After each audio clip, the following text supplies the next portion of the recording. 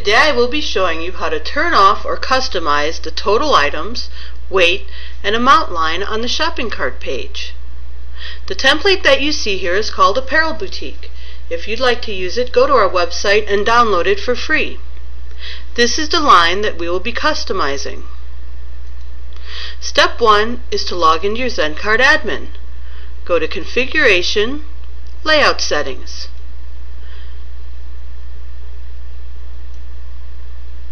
Click on Shopping Cart, Show Totals.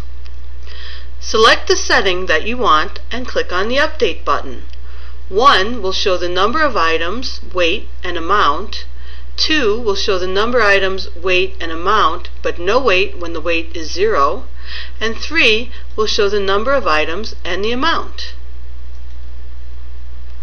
Navigate to your storefront and hit the refresh button to see the change.